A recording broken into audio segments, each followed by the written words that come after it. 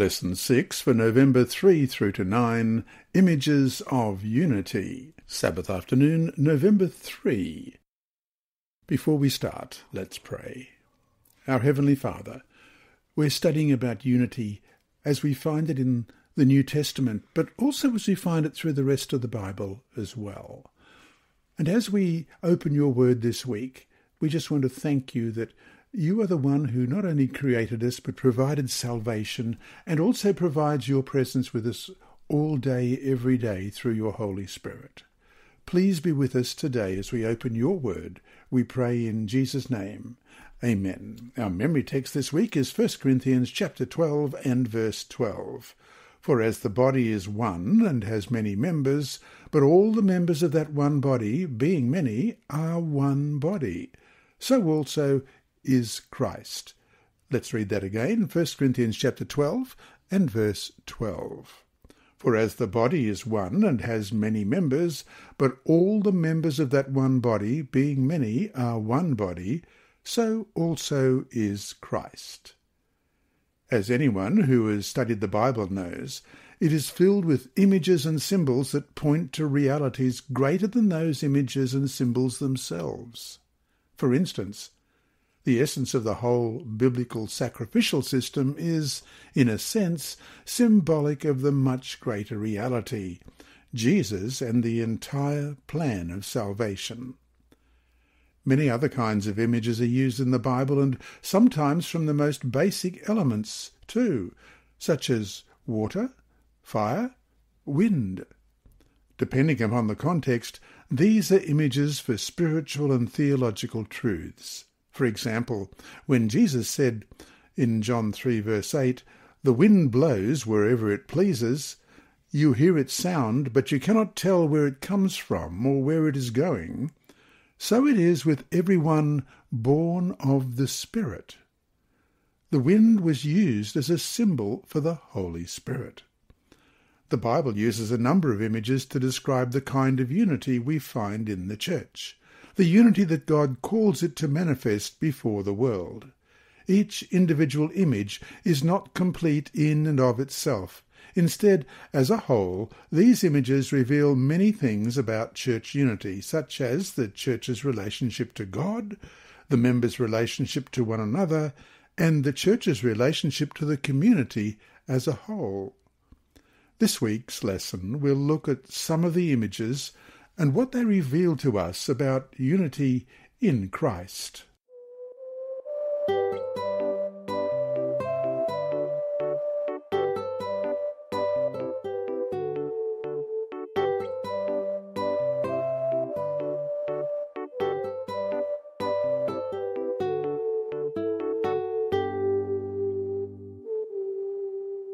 Sunday, November 4, the people of God. Question, read 1 Peter chapter 2 verse 9, Exodus 19, 5 and 6, Deuteronomy 4:20 and Deuteronomy 7 verse 6. What do these verses say about the special status of the people of God? 1 Peter chapter 2 verse 1, "But you are a chosen generation, a royal priesthood, a holy nation, his own special people, that you may proclaim the praises of him who called you out of darkness into his marvellous light." And Exodus chapter 19 verses 5 and 6. "Now therefore, if you will indeed obey my voice and keep my covenant, then you shall be a special treasure to me above all people, for all the earth is mine, and you shall be to me a kingdom of priests and a holy nation. These are the words which you shall speak to the children of Israel." Deuteronomy 4 verse 20, "But the Lord has taken you and brought you out of the iron furnace, out of Egypt, to be his people, an inheritance, as you are this day." And Deuteronomy 7 verse 6, "For you are a holy people to the Lord your God. The Lord your God has chosen you to be a people for himself, a special treasure above all the peoples in the face of the earth." The church is about people, but not any kind of people. The church is the people of God. the people who belong to God, who claim God as their Father and Saviour, and who have been redeemed by Christ and who obey him. This image underscores the concept that God has had a people on earth since the introduction of the plan of salvation, and that there is continuity between Israel in the Old Testament and the Church in the New. From the time of Adam, the patriarchs before and after the flood, and Abraham, God has made a covenant with his people to be representatives of his love, mercy, and justice in the world. God's people are called a chosen generation, a royal priesthood, and a holy nation. These terms indicate that they are set aside for a special purpose to, as it says in 1 Peter 2:9, proclaim the praises of him who called you out of darkness into his marvellous light. This is also an echo of a description of God's gracious character, as described in Exodus 34 verses 6 and 7. And the Lord passed before him and proclaimed, the Lord God, merciful and gracious, long-suffering and abounding in goodness and truth, keeping mercy for thousands, forgiving iniquity and transgression and sin, by no means clearing the guilty, visiting the iniquity of the fathers upon the children and the children's children to the third and the fourth generation. And then from the Seventh-day Adventist Bible Commentary, Volume 7, page 562, God acquired the Church as his own special possession in order that its members might reflect his precious traits of character in their own lives and proclaim his goodness and mercy to all men. End of quote. Question. Read Deuteronomy chapter 7, verses 6 through to 8. What prompted God to select the descendants of Abraham as his people? How is this still applicable today? Deuteronomy 7, beginning at verse 6. For you are a holy people to the Lord your God. The Lord your God has chosen you to be a people for himself, a special treasure above all the peoples on the face of the earth. The Lord did not set his love on you, nor choose you because you were more in number than any other people. For you were the least of all peoples. But because the Lord loves you, and because he would keep the oath which he swore to your fathers, the Lord has brought you out with a mighty hand, and redeemed you from the house of bondage, from the hand of Pharaoh, king of Egypt. Perhaps we could ask ourselves, what country today deserves the label of holy nation, another image of the Church? None. All nations and ethnic groups are composed of people who do not deserve God's love and grace. And though the Bible calls us to be a holy people, Scripture also teaches that the selection and establishment of Israel was based entirely on his love, and not on any merits that human beings could bring to him. The formation of God's people is an act of loving creation, and despite sin and apostasy on a national scale, God kept his promise to Abraham that through his seed, Christ, he would save his people, just as the election of God's people was an act of his grace, so is their salvation. This theme reminds us of our common roots in the unmerited grace of God. So to finish today, why must we always keep before us the sacred truth that our salvation rests upon what Christ has done for us, and not upon what we can ever do for ourselves, even if we are the people of God?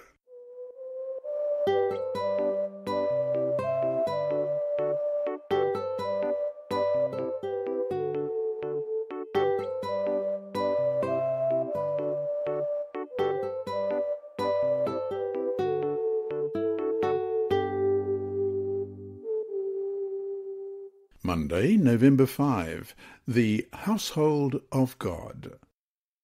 Another image of the people of God in the New Testament is the house or household of God. It is a metaphor of stones and buildings that highlights the intricate and interdependent nature of human relationships in the church. Peter refers to Christians as living stones in 1 Peter 2 verse 5. This metaphor contains a quality of permanency and solidity. Question. Read Ephesians chapter 2, verses 19 to 22. What key ideas does Paul emphasize in this passage? What does this image tell us about unity in the church? Ephesians 2, verses 19 to 22. Now therefore you are no longer strangers and foreigners, but fellow citizens with the saints and members of the household of God, having been built on the foundation of the apostles and prophets, Jesus Christ himself being the chief cornerstone, in whom the whole building, being fitted together, grows into a holy temple in the Lord, in whom you also are being built together for a dwelling place of God in the Spirit. In this passage, Paul combines two images of the church, one inert, a house or building, the other alive, a household of people. A stone is not very valuable by itself, but when it is bonded with other stones, it becomes a structure that can withstand the storms of life. No Christian can be a stone alone, but must be associated with others in the fellowship of the household of God. For an edifice to be solid, it must rest on a strong foundation. Jesus Christ is this foundation and the cornerstone of the house of God. 1 Corinthians chapter 3 and verse 11 says, "For no other foundation can anyone lay than that which is laid, which is Jesus Christ."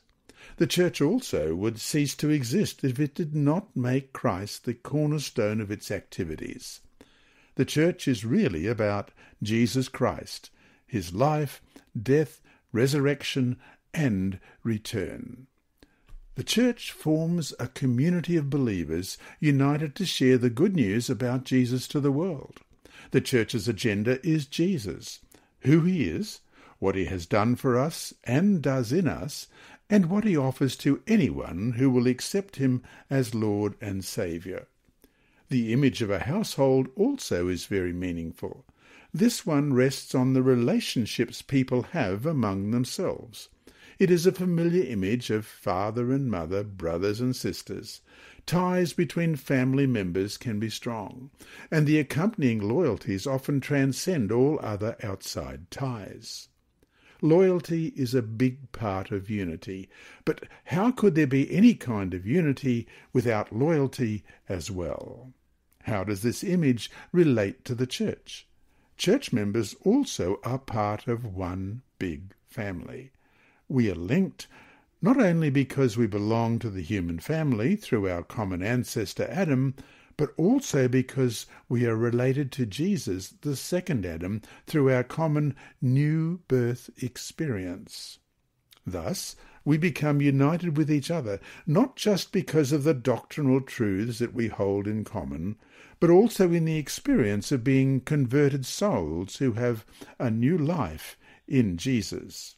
And so, to finish today, sadly, not everyone has had a great experience with his or her own family. Hence, that image might not mean much to them. How, though, can we as a church become the family that these people never had?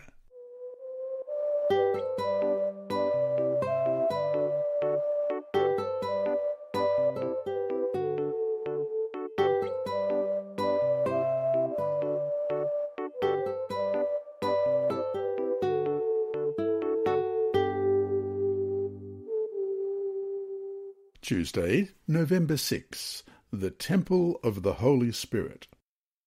Another building imagery Paul uses is that of the Temple of God, or of the Holy Spirit. It is the image of a costly and valuable building. Along with 1 Corinthians 6:19, where the image refers to one's personal body as the temple of the Holy Spirit, Paul in 1 Corinthians 3:16 and 17 uses the image to refer to the most holy and precious edifice of the ancient Near East, God's temple. 1 Corinthians 6 verse 19 reads, "And do you not know that your body is the temple of the Holy Spirit, who is in you, whom you have from God, and you are not your own?" Question. Read 1 Corinthians chapter 3, verses 16 and 17. What does it mean that the church is the temple of the Holy Spirit? What is Paul warning about in verse 17? 1 Corinthians 3, beginning at verse 16. Do you not know that you are the temple of God, and that the Spirit of God dwells in you? If anyone defiles the temple of God, God will destroy him. For the temple of God is holy, which temple you are. Obviously, Paul does not, in referring to the church, have in mind a physical temple or place of residence for God. The Greek of the New Testament makes a distinction between a you singular, in order to refer to one person, and a you plural, in order to refer to many people. In this case, it is the latter. This metaphor refers to a corporate entity. Together the Christians in Corinth form the temple of the Holy Spirit, and in a spiritual sense, God resides among them. For Paul, God resides within the Christian fellowship. Hence his warning that anyone who attempts to destroy this fellowship will suffer the consequences of the judgment. The unity of the believers is at the core of this fellowship of God's presence in his temple. Though this text is often used in the sense of taking care of one's physical body, which is of course what Christians are supposed to do anyway, that's not the specific point that Paul was making here. His message was, instead, a warning about those who would destroy the unity of the church. Earlier in the chapter, Paul referred to what he considers as challenges to unity in 1 Corinthians 3 verse 3. For where there are envy, strife, and divisions among you. These attitudes and behaviours are real threats to Christian unity and cause the withdrawal of God's presence from his temple. In other words, conflicts in the church can destroy God's temple. Thus he wants members to put away the attitudes and behaviours that do threaten its unity. When conflicts erupt in the church, Paul's advice to the Corinthians is still applicable today in 1 Corinthians 1 verse 10. Now I plead with you, brethren, by the name of our Lord Jesus Christ, that you all speak the same thing, and that there be no divisions among you, but that you be perfectly joined together in the same mind and in the same judgment. And so to finish today, envy, strife, and division, these are not just problems the church faced in Paul's day. We face them today as well. What role does each one of us have in seeking to work through these problems in ways that will not threaten our unity?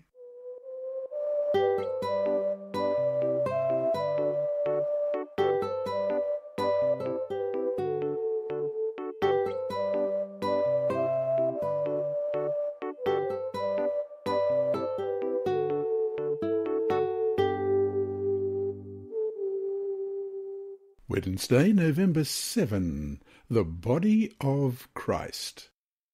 Perhaps the best-known image of the church, and one that speaks the strongest about the unity of its varied parts, is the body of Christ. 1 Corinthians 12 and 27 read, For as the body is one and has many members, but all the members are that one body, being many are one body, so also is Christ. Now you are the body of Christ, and members individually. Just as a body is a single unit that is made up of many different parts, each with its different function and responsibility, this is the church as the body of Christ.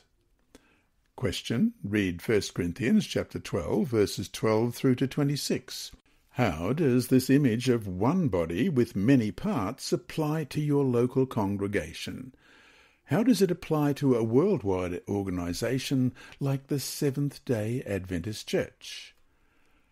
1 Corinthians chapter 12, beginning at verse 12. For as the body is one and has many members, but all the members of that one body, being many, are one body, so also is Christ.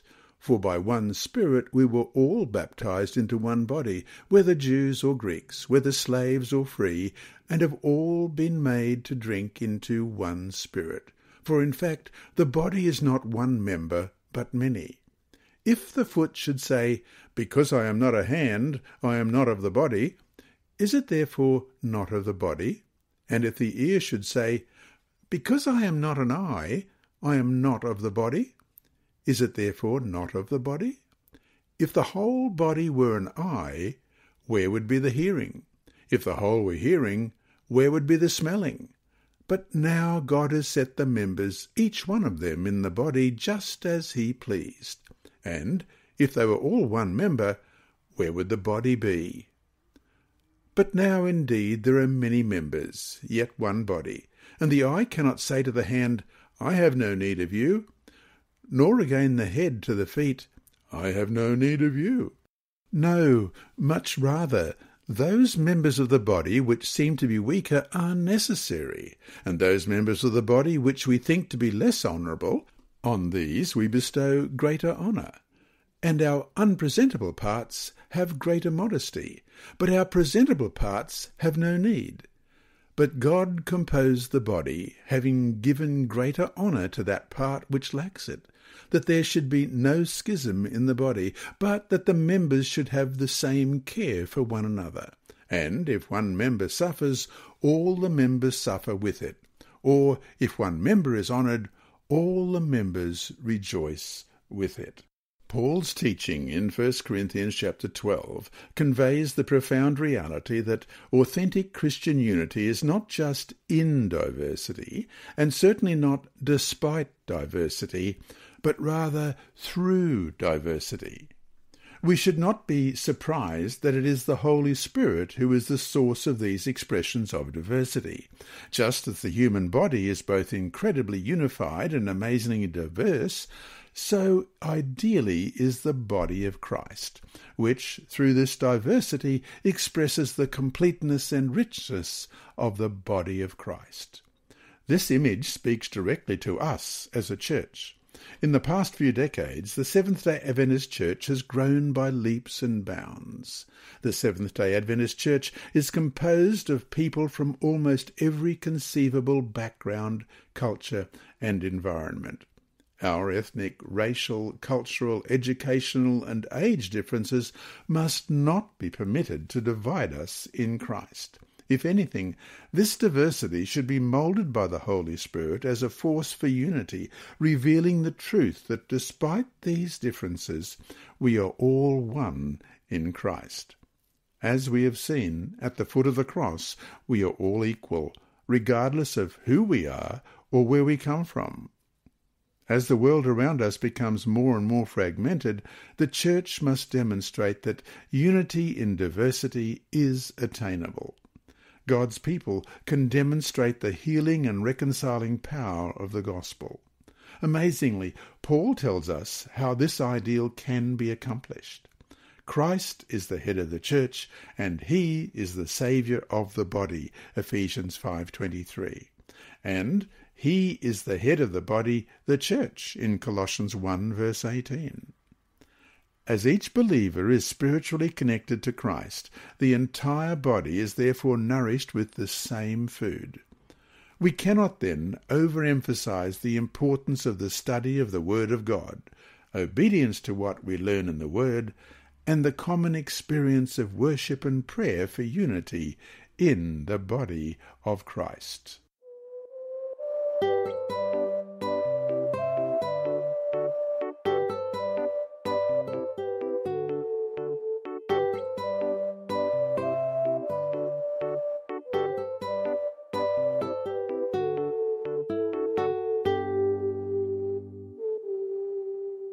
Thursday, November 8, Sheep and Shepherd.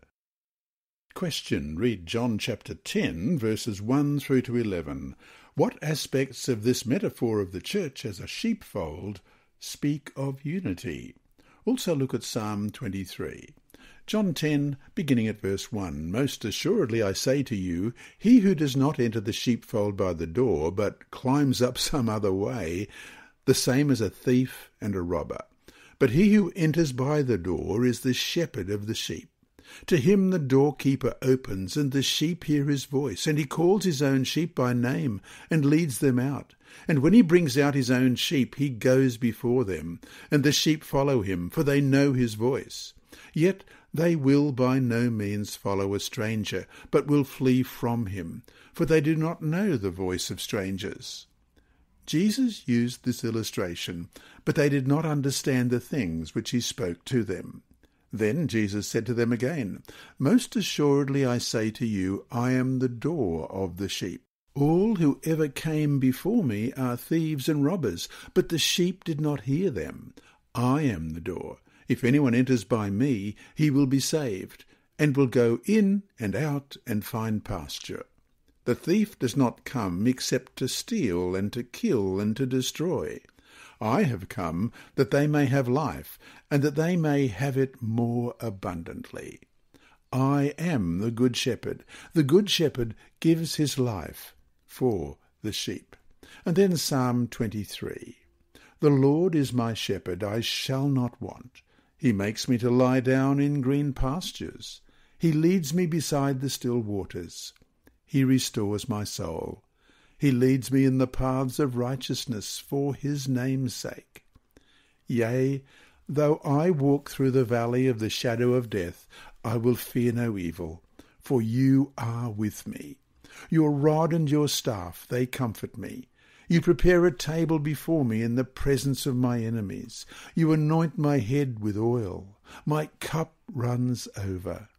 Surely goodness and mercy shall follow me all the days of my life, and I will dwell in the house of the Lord forever. In the modern world of large cities, it has become very rare to see animal husbandry of any kind. Most people now know little of the relationship between sheep and shepherds. However, when Jesus told this parable, people understood him well. When he said, I am the good shepherd, they immediately recognized and appreciated his reference to Psalm 23, verse 1, The Lord is my shepherd. The image was not only clear, but also full of emotional value that made it vivid. In ancient Near Eastern culture, and still today in the Middle East, shepherds are known to be dedicated to the care of their sheep, regardless of the challenges. The figure of shepherd has become one of the dearest images used in Scripture to describe the character of God and his relationship to his people. The image of God's people as sheep is an interesting image. One impression we often have of sheep is their harmless and defenceless nature. Thus, they are dependent on a good shepherd for protection and guidance. They are, quite frankly, seen as stupid. Sometimes, inadvertently, sheep get lost, and the shepherd will seek them and bring them back to the fold. Young sheep often need to be carried and require extra care. Patience and understanding is needed to care for sheep. In many ways, this is a perfect image to represent the church. The church member has nothing to fear, but everything to gain in a relationship with the shepherd. Jesus also emphasized in this parable the importance for the sheep to listen to the voice of the shepherd. When the conditions require it, it is possible to protect a few flocks of sheep by placing them in the same enclosure or sheepfold. How can they be separated later? All that is required is for the shepherd to stand at the door of the enclosure and call. His sheep will recognize his voice and come to him. John 10:4 reads, And when he brings out his own sheep, he goes before them, and the sheep follow him, for they know his voice. Listening to the voice of the shepherd is crucial for the church. In fact, the unity and safety of the people of God depend on their proximity to him and directly are related to their submissive obedience to his voice. And so to finish today, people don't generally like to be depicted as sheep. Nevertheless, why is that such an appropriate metaphor for us? What should this image tell us about our need of the shepherd and our need to obey his voice?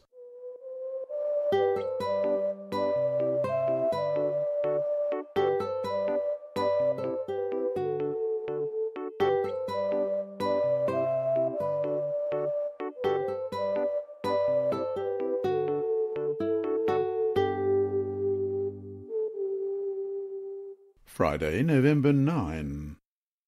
John McVeigh, in his article Biblical Metaphors for the Church, Building Blocks for Ecclesiology, writes, in the context of the Temple in Jerusalem, as well as the ubiquitous Greco-Roman structures, New Testament authors employ the temple metaphor to enable believers to visualize the sanctity of the church, God's role in founding and growing of the church, the defining nature of the work of Christ and the Spirit, and the solidarity of believers within the church. The architecture domain would seem to imply a static image. However, the metaphor is used in conjunction with biological imagery, and the process of building is often accentuated. Rather than a static image, we are impelled to visualize a story of the process of construction rather than a completed edifice. The Church is granted the wondrous privilege of humbly acknowledging, in its life and story, the temple of the living God. And that was published by Angel Manuel Rodriguez as the editor in Message, Mission and Unity of the Church, published in 2013 and page 52. And that brings us to our 3 discussion questions for this week. 1. Reflect on the biblical images of the church. Which one do you like most? Why are you more attracted to that one? Some of the metaphors of the church can be found in these passages, 1 Timothy 3:15, 2 Timothy 2:3-5, and 1 Peter 2:9. What else do these metaphors teach about the church? First of all, 1 Timothy chapter 3, verse 15, "But if I am delayed, I write so that you may know how you ought to conduct yourselves in the house of God, which is the church of the living God, the pillar and the ground of truth." And 2 Timothy 2, verses 3-5. "You therefore must endure hardship as a good soldier of Jesus Christ. No one engaged in warfare entangles himself with the affairs of this life, that he may please him who enlisted him as a soldier. And also, if anyone competes in athletics, he is not crowned unless he competes according to the rules." And 1 Peter 2, verse 9. "But you are a chosen generation, a royal priesthood, a holy nation, his own special people, that you may proclaim the praises of him who called you out of darkness into his marvellous light." Question 2. God wants his people to be united in the closest bonds of Christian fellowship. Confidence in our brethren is essential to the prosperity of the church. Union of action is important in a religious crisis. One imprudent step, one careless action, may plunge the church into difficulties and trials from which it may not recover for years. And that's Ellen White writing in Testimonies for the Church, Volume 3, page 446. The question is, what should this warning teach us about how careful we must seek to be in guarding the unity of the church? What role does each one of us have in this sacred responsibility? 3. Sunday study stressed that even as the people of God, we must rely only on God's grace for salvation and never on our own merits. In fact, couldn't you even argue that it's our very reliance on God's merit for salvation that indeed makes us the people of God? Is this a valid claim? Why or why not? And to summarize this week's lesson, the New Testament uses different metaphors to illustrate both the nature and mission of the church. More important, these metaphors teach that God attentively is watching over his people and protects them. These images also teach that God's people are intricately linked with each other and that we need each other to do the work that we have been called to do.